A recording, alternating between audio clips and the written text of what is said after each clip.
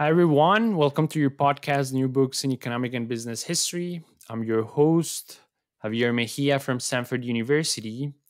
And today I have the great pleasure to be with Maarten Prak and Luiten van Zanden.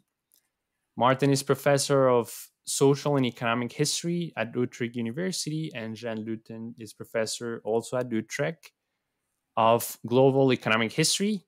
They are the authors of this book, Pioneers of Capitalism, the Netherlands from the year 1000 to the year 1800. I'm very happy to be with them. How are you, Martin, Jan Lutten? Yeah, it's Excellent, snowing, thank you. but otherwise, Yeah, everything's fine at this end. yeah, here as well. Thank you. We No, live I'm in very the glad. same neighborhood. Really? Oh, that's interesting. I actually want to ask you about that, and if you don't mind, we can start with that. You have let's say very sweet comment in the acknowledgement of the book where you describe that you started your careers at the same time, right? A few decades ago, and so in a certain sense you've had like parallel interests, and again, like the path of your career has been connected for quite a while. Would you mind if you tell me a bit about how that path has been constructed? How did you end up being the type of scholars that you are, interested in the economic history of, well, the Netherlands, but of many other parts of the world? Would you mind to start with that, Martin? And then I would want to hear what you Maybe have to Jan say about Luiten that. will start with this question, and I'll fill in some of the details or correct him. Okay, well, let me say a few words about my own career. I started studying development economics in the 70s.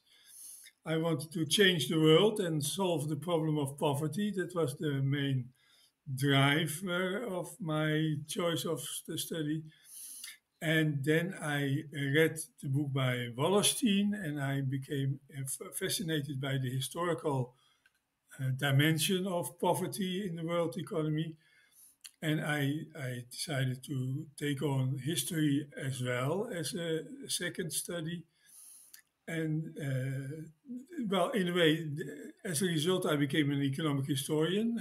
I became very fascinated by long-term trends in the world economy and their explanation. And in 93, Maarten and I decided to join forces in a way and become both professors in economic and social history at Utrecht University.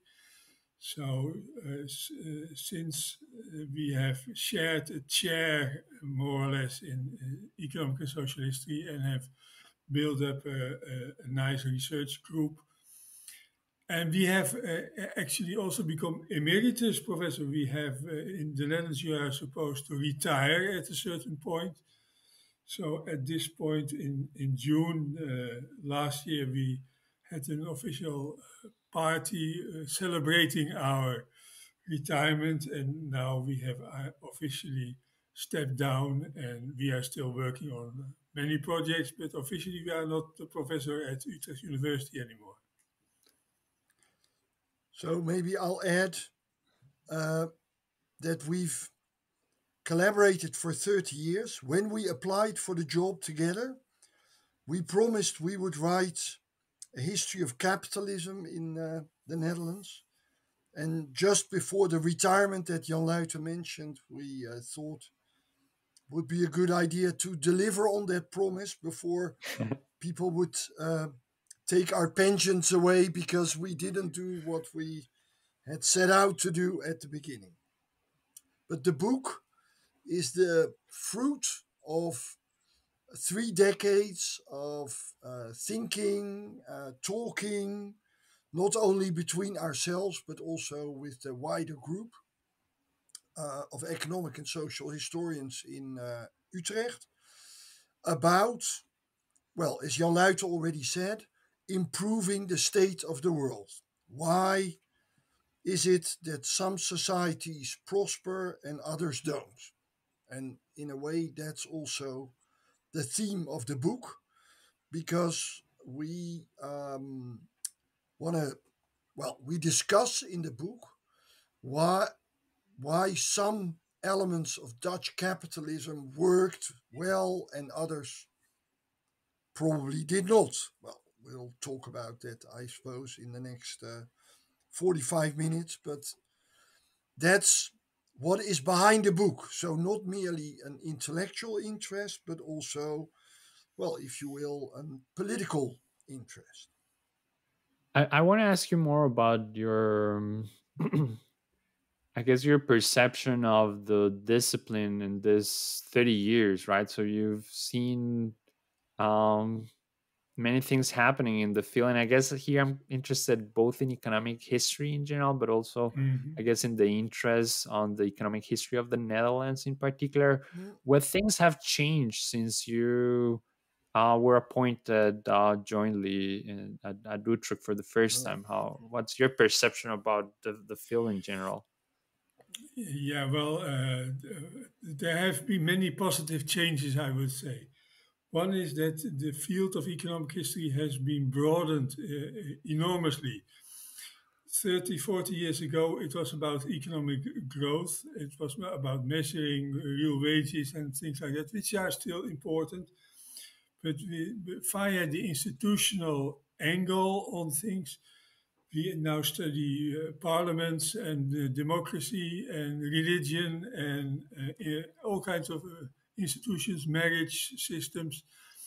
So it has become much more inclusive in a way in terms of the topics that we think are relevant for explaining long term social and economic development. And that's a very good thing. It has made our stories also much more interesting in many ways, I think. And the other big change has been the development, the rise of quantitative studies. And I also think I'm clearly a representative of that the change, that it has also improved and clarified many discussions about the world economy in the last 1,000 years or so. So I'm also very optimistic about the changes that we have introduced in the field. right. When I was clearing my bookshelves, at least one of the bookshelves, because it's quite a problem to clear all your bookshelves at the moment. I found a book that I studied in the 70s as the first textbook in economic history, Tuma, now very almost unknown. And I was really surprised by the progress that we have made since the 70s in quantifying and understanding long-term economic change in the world economy. So, I should perhaps explain that I am not an economic historian in the strict sense of the word. I'm more of a social historian, and I don't think you can make quite the same claims for social history. But for me too, I was always interested in the political side of social history. This institutional turn in economic history has made it possible for the two of us to collaborate much more closely because I was working on the social side of institutions. Jan Luiten was interested in the economic side of institutions, and the combination, well, we like to think has worked really well. But if you look at social history as a separate field, there has not been quite the same kind of progress that Jan Luiten was talking about. And one of the reasons is that partly because of the cultural turn in social history, there has not been a theoretical framework as is offered by economics for the social history that is embraced by most practitioners of social history. So, social history is a much more, um, well, diverse field, if you want to say it in a positive way, but you could also say that it is much more scattered and that social historians find it difficult to work on the same projects. So What that's about why I liked collaborating with economic historians. right? And what about the interest in both of these fields for the Netherlands? Has it increased in this last 30 years? Are we still uh, equally uninterested on the Netherlands? Is it the other way around? I have the general impression, to be honest, after reading your book, that everyone should know more about the Netherlands. Right? It's like such a crucial episode Mhm. and economic and well social history as Yeah. well, that everyone should have a very good understanding of what has happened in the Netherlands. But has that interest increased, or even like what was the landscape of Yeah. interest 30 years ago? So maybe I can kick off this one. Uh, Yeah. I It's very difficult to say if the interest in the Netherlands has changed a lot, but I do think that we as Dutch historians have been quite successful in making the claim that Dutch history matters for an international audience. And one of the reasons is, and this is not specific to social and economic history, but more to the Dutch academic landscape more generally, that it has become very international. So in the Netherlands, most scholars publish in English in particular.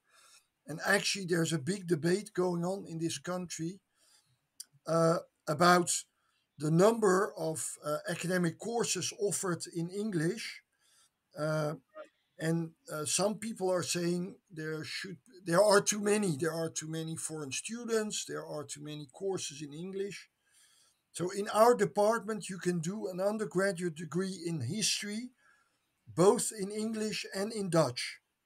Uh, and this is a quite normal situation in the Netherlands. So people publish a lot in English and have been, the two of us have been really involved in that, in thinking very hard about about Dutch history in a sort of global perspective.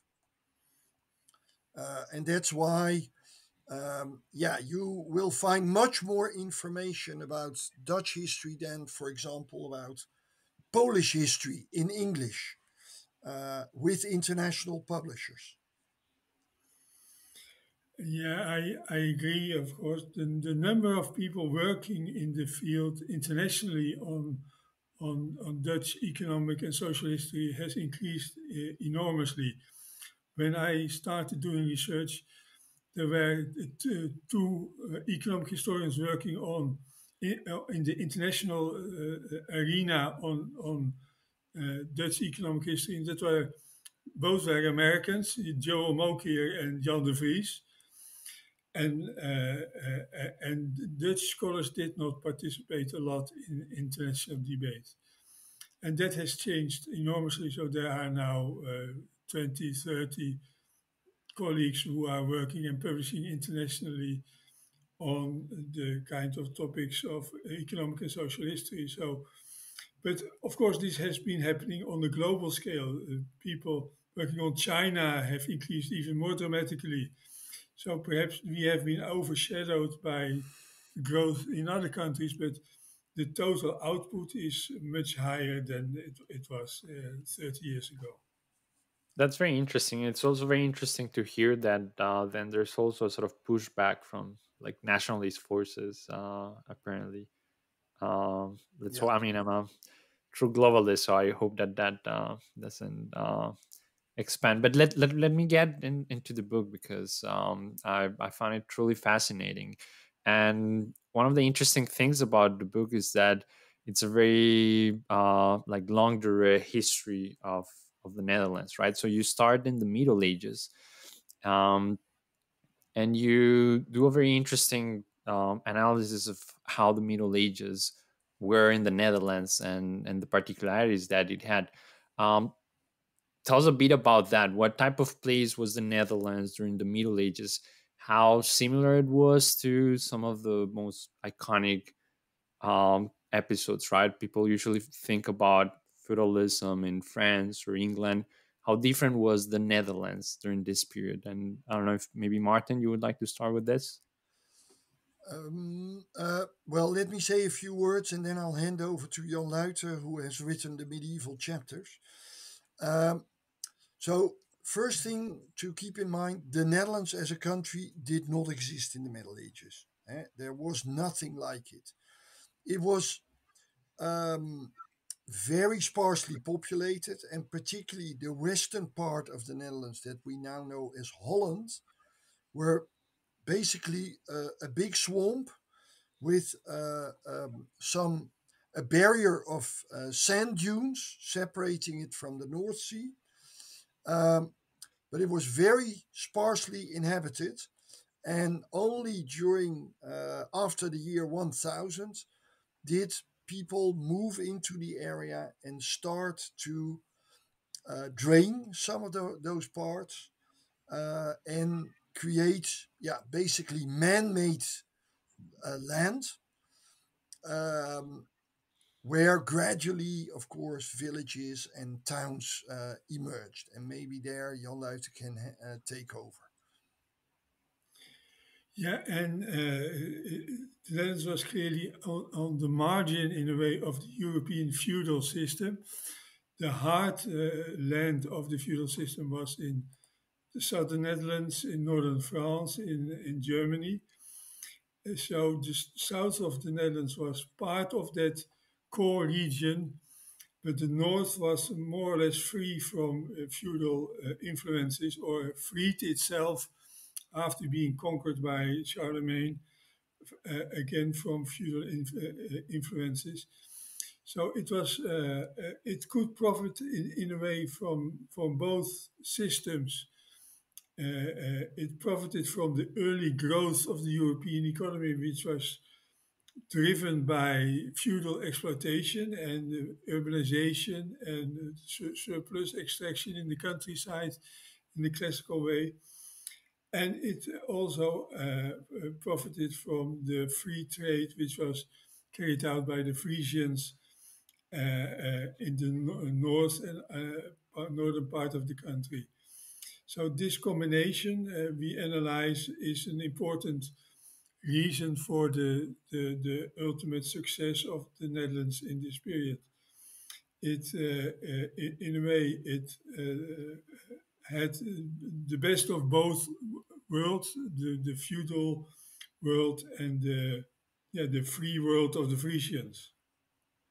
And so, after a few centuries, you would argue that the Netherlands was eventually, or what eventually we're going to know as the Netherlands, was the pioneer of capitalism, right? What do you mean by that? What does this new system that you call capitalism, and how was this like happening on the ground? Like how do we see that happening in the Netherlands?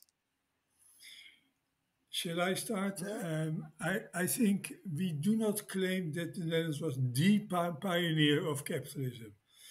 We claim that it was one of the pioneers of capitalism, and we do not go into the debate whether Italy was the first, or other parts of the world were first, China, for example.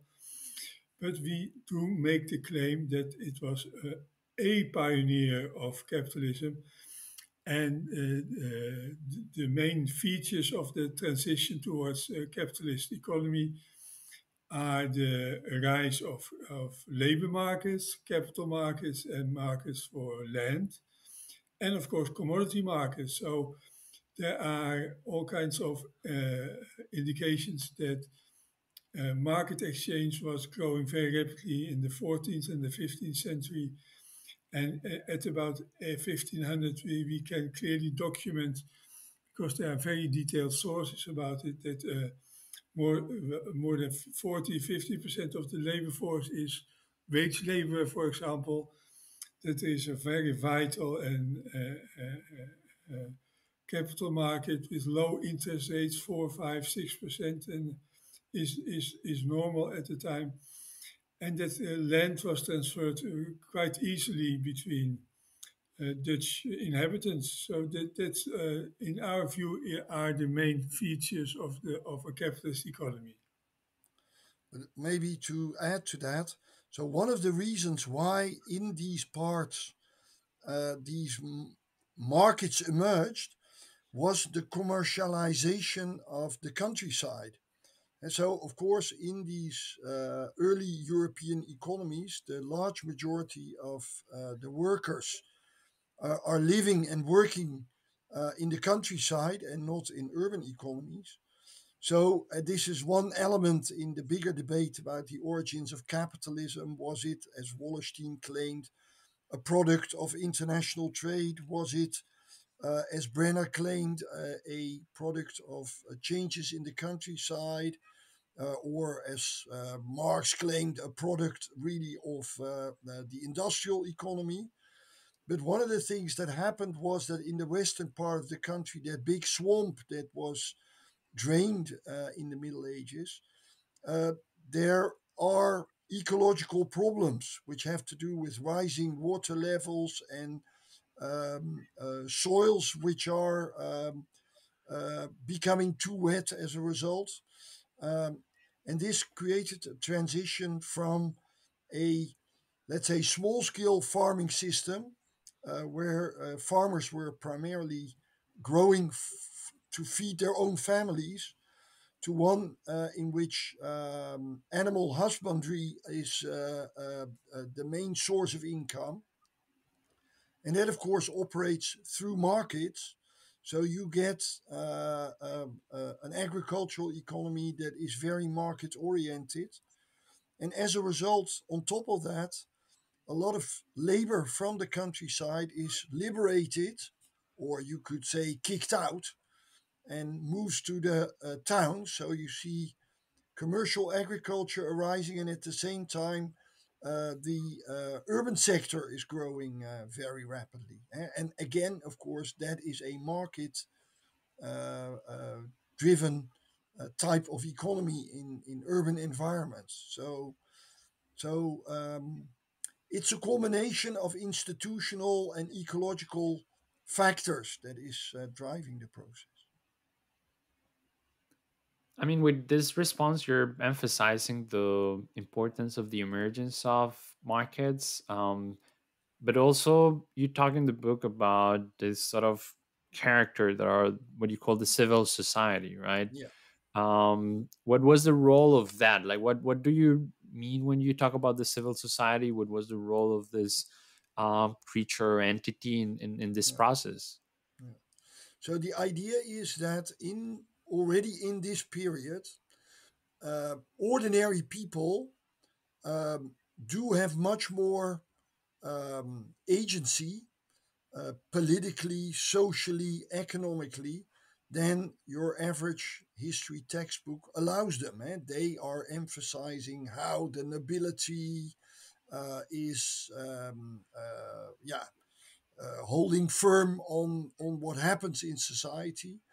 But what we emphasize is that both in the countryside, in villages, and in towns, ordinary people are organizing themselves and are also um, controlling major institutions because there is so little central authority. So, this is one of the reasons why we have a relatively positive evaluation of the feudal system. We say it created an institutional environment in which guilds, but also in the countryside, you have all these agencies that look after water management. That's a big issue in the western parts of the Netherlands.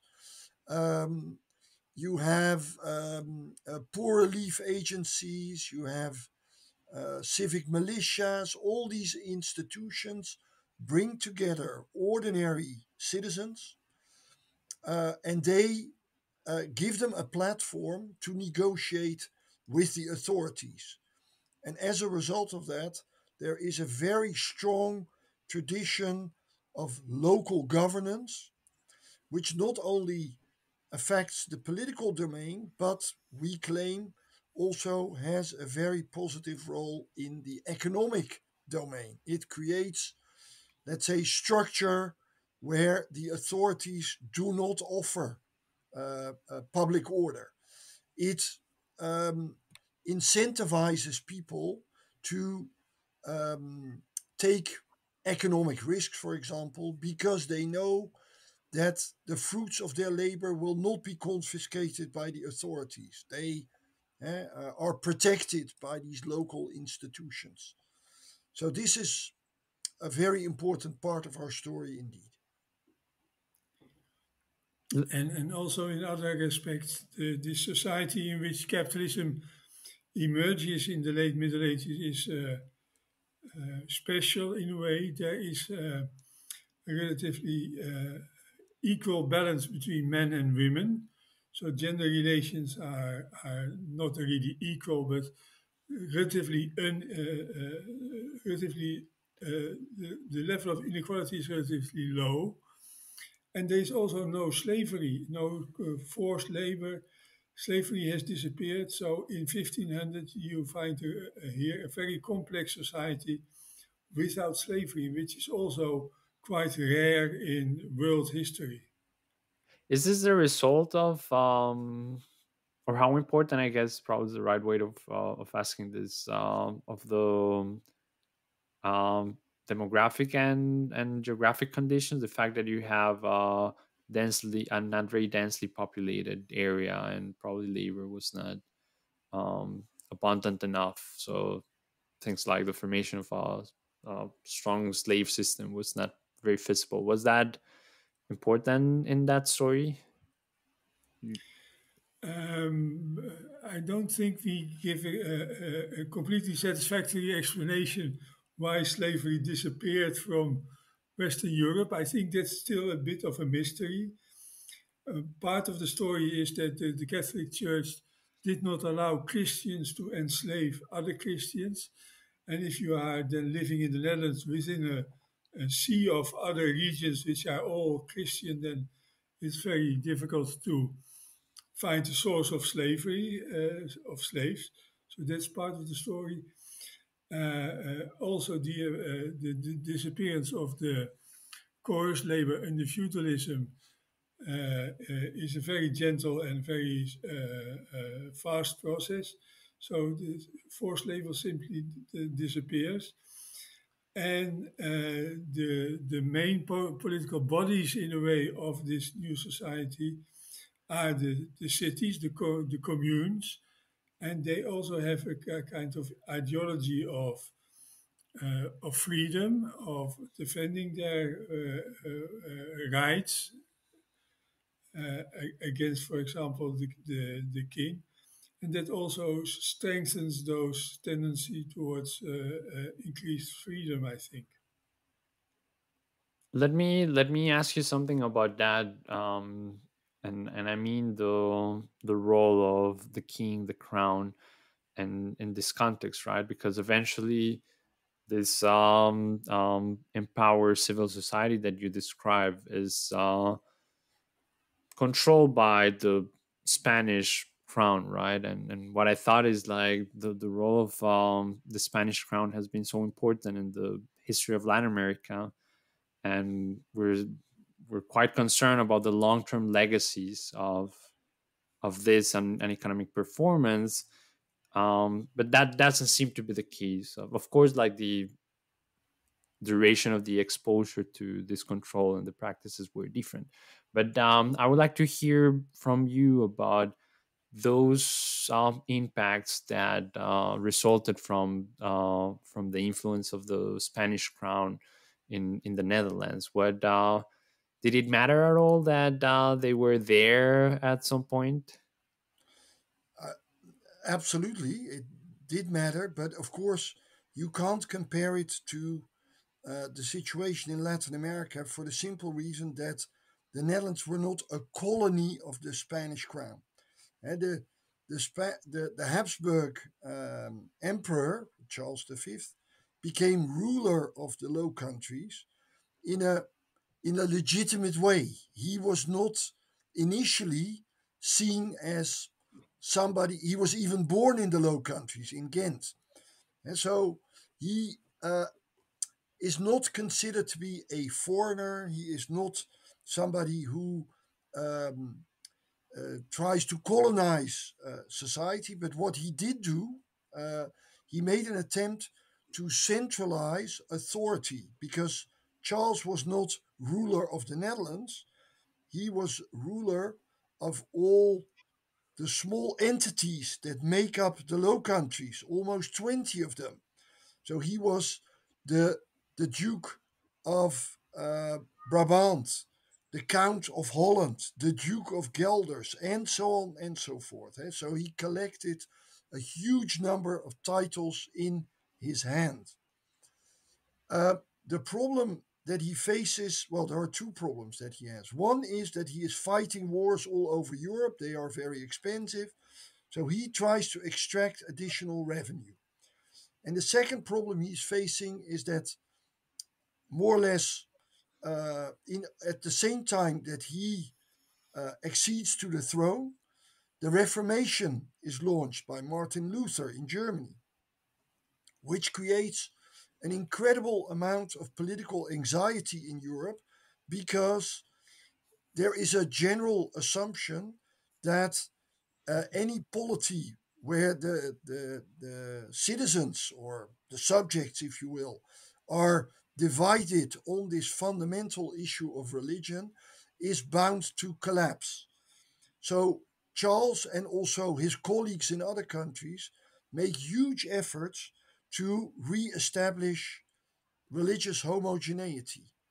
For both policies, so extracting additional revenue and imposing religious homogeneity, he has to ride roughshod over all these local and regional privileges, rules, traditions, and so on. So he creates new institutions in Brussels that try to impose a sort of uniform governance throughout the whole region. And this then um, um, creates a very firm opposition, which ultimately leads to the so-called Dutch Revolt. And you have similar revolts in Spain and everywhere in Europe, but not quite uniquely, but quite well, to some extent uniquely. In the Netherlands, this leads to the establishment of a new country. But it's so yes, there are similarities with what happens in Latin America, but at the same time, it is a very different context, because these rebels in the Low Countries, they say, we have a contract with you, Charles and later his son Philip. We are in a contractual relation. You promised to maintain our liberties, and you're not doing that. So you can no longer be our legitimate ruler. And that's where the struggle begins. Yeah. In a way, the Spanish reign, from the perspective of the Dutch, started only with Philip the Second taking over the role of Charles the Fifth. That's 1555, I think. And then it takes 15 years or so before the Dutch start to revolt against this Spanish ruler. So they understood very quickly, within 50 years or so, that this was not the kind of regime that they could live with. And so that explains the Dutch revolt, which created this new country that Maarten mentioned.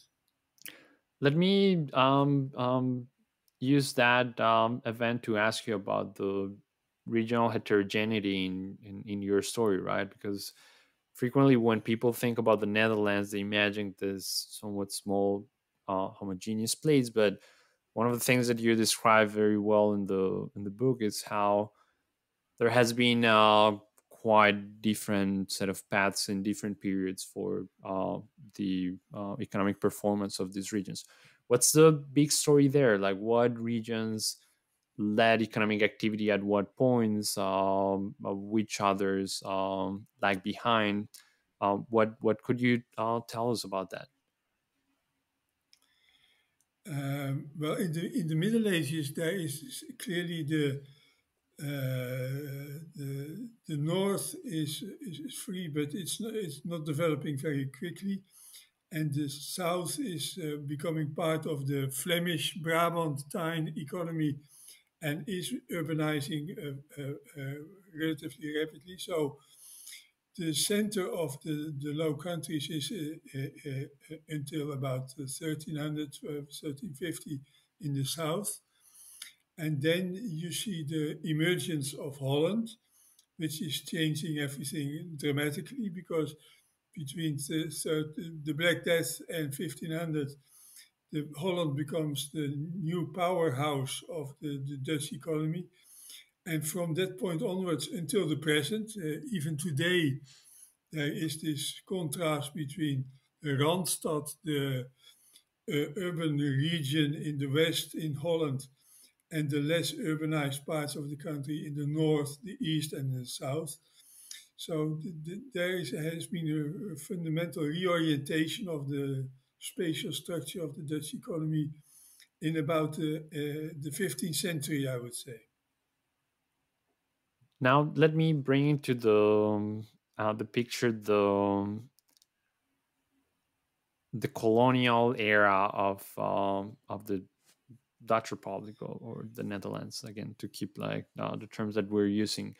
What was the role of colonialism, and now back again slavery, but like played in a different context, right? So eventually the Netherlands expands, and the world is one of the leaders of the European um, um, colonization of what today we would call the global south. How important was that in this big story of um, capitalism emerging early on in the Netherlands? Well, clearly it is very important, but it's also, we have to, in the book, we distinguish a number of aspects. And let me explain that. So, what happens in, well, the decades around 1600 is that um, not only the Netherlands, but also the English are um, shifting their interests onto the world stage. Of course, so the European powers that have initially explored commerce with the non-European parts of the globe have been Portugal and Spain.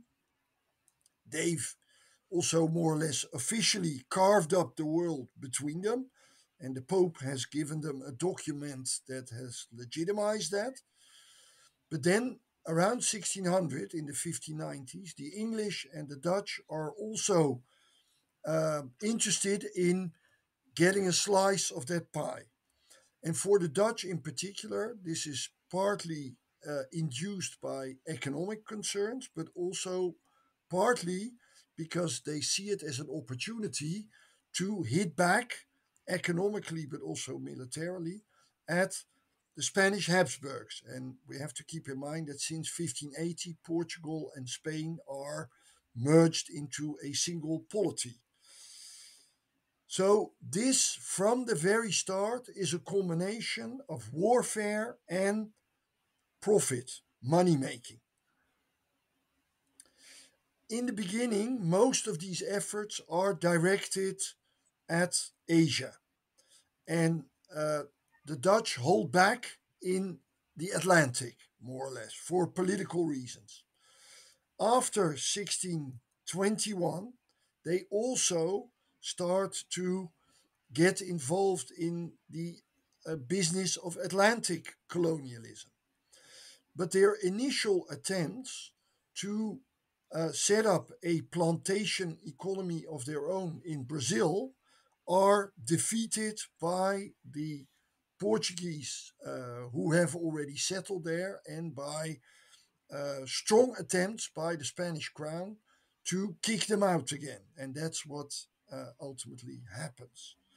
So the Atlantic efforts are not very profitable in the beginning. It's really only in the late 17th century that a new attempt is made, this time more successful, in Suriname to set up a plantation economy. Suriname is traded with the English against New York, which was known at the time as New Netherlands, and was a colony in jeopardy.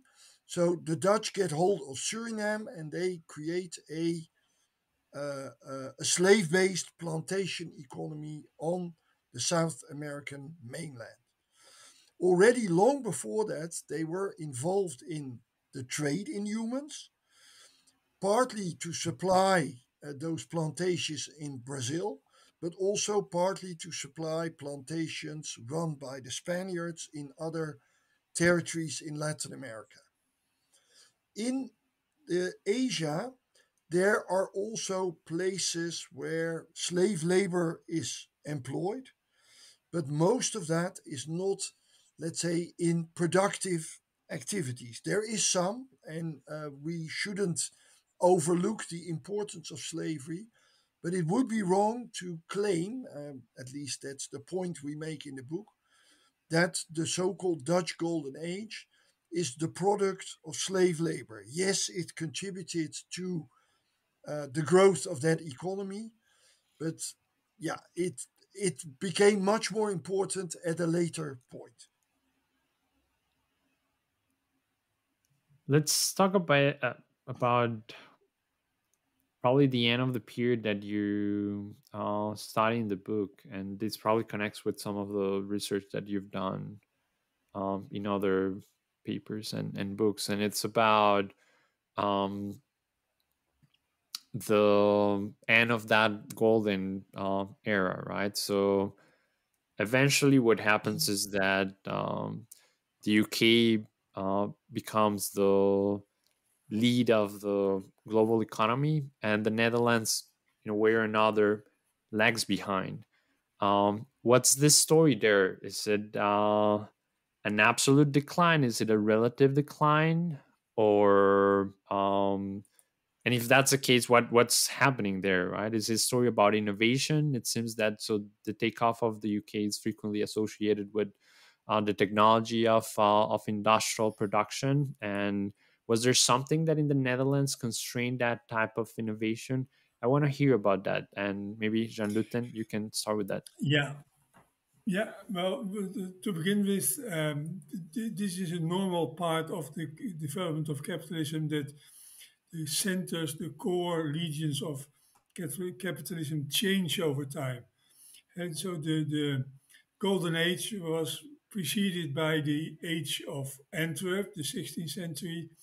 And before that, Flanders, Ghent, Bruges, were the center of the world of the northwestern Europe. So you see a movement of changes of the spatial structure of economies, and the move from Amsterdam to London is obviously the next step. But then within England, you see another move from London to the north, which is the real region where the Industrial Revolution occurs. So this is, as such, it's a normal process. What we see happening in the 18th century is that there is still some economic growth, but less fast and less extensive in the sense that it draws in a lot of new laborers from outside the region than in the 17th century. But there is no absolute decline. In the older literature, it was said that it was a period of absolute decline, but we find very continuous economic growth in this period until the French period when wars and occupation really changed the picture dramatically. One of this is clearly related to technology. The Dutch economy was based on peat as a source of energy, was based on wind power, but it did not use a lot of coal for industrial processes. So it did not have the same tradition of applying coal to industry. And its main engineers were working with timber. They were making big variations of windmills, but there was not an indigenous iron industry which produced more sophisticated iron machines. So it missed certain links to new innovative developments which were happening in France and in England, and therefore it developed relatively late in the 19th century its modern industrial basis. Let me ask you one final question. I want to get back to where we started our conversation regarding how you perceive the field and your general impression of how your career was. And now I'm thinking, how do you think the future of the field is gonna look like? So, do you think that you're basically giving this like massive piece of work that says, well, this was the history of the economic history of the Netherlands and this whole period. What aspects of that history do you think that deserve more attention in the future? Where do you think that the research is gonna focus on? What is the most promising areas? Are you optimistic at all? Do you think that with you out of Utrecht, this field is gonna die? I want to hear about that. Will you start, Maarten, or shall I? No, go ahead, go ahead. I'm always optimistic, and I think perhaps not in Utrecht, we don't know, but the field will continue to develop. I think there are major challenges, for example, in the field of environmental concerns, biodiversity change, sustainability issues. That should be incorporated in the stories that we are telling as economic historians. So even broadening the subject matter more dramatically is one of the challenges of the future. I have already tried a bit to work, for example, on the history of biodiversity. And I think it's a very fascinating topic that deserves much more attention. So I think the process that has started with the new economic history in the 60s and the 70s of quantification and of broadening the subject that that is being studied, that will continue, and it will make economic history even more fascinating than it is already. So I am really optimistic about that. Are you I also have to. optimistic, Martin, about No, I'm going to ask well, you also about social history because yeah, yeah, yeah. So, well, there are two things that, as a social historian, I'm a little bit concerned about. So, one is that the social historians, as I already indicated in the beginning, so in the 1970s, when I was a student, there was a strong interest among social historians in fields like sociology and anthropology. So, a stronger collaboration with the social sciences.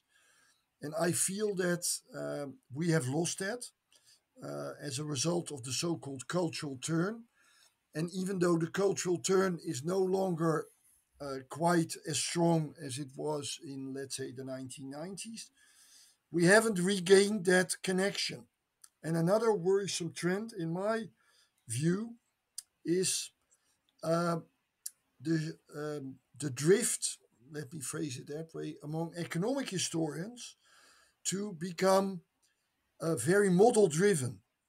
So in the Netherlands, economic historians work in history departments, but in the UK and particularly in the United States, economic historians work in economics departments, and there they are subject, at least that's how I understand it, to particular pressures, which you see reflected in the way yeah, quantification is applied to the past.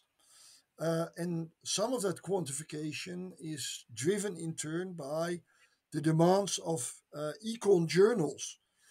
And it widens the rift between economic and social history. And as I explained, so Jan Luiten and myself, we have tried to stay in touch intellectually over the 30 years that we collaborated. And I have always very much appreciated the quantitative work that Jan Luiten did, but he was always open to the sort of conversations that you see in the book. And yeah, it worries me a little bit that the opportunities for that might, I'm not saying will, but might diminish in the future. And this is partly because the social historians don't engage in the conversation, but it's also because some economic historians feel more or less compelled to withdraw from the conversation for the reasons I explained. So this is a concern that I have. I'm glad that you bring that up because it's probably a good way of celebrating what you've done in the book, which is a very nice synergy of economic and social history. It's also I need to say like a beautiful thing that it's also sort of celebration of like your joint career, and I thought it was very nice. So thanks a lot for writing the book. Thanks a lot for being here. I hope to see you soon. Well, I'll be giving a paper in Berkeley about the book next month. So maybe we run into each other. Uh, Certainly, you certainly never we know. must. Okay, Thanks for thanks the for hosting us, yeah, Javier. yeah, for the nice conversation. It also always helps also us to explain again what the book is about, to realize what the book is about. So thanks a lot for that. Thank you. Thank you.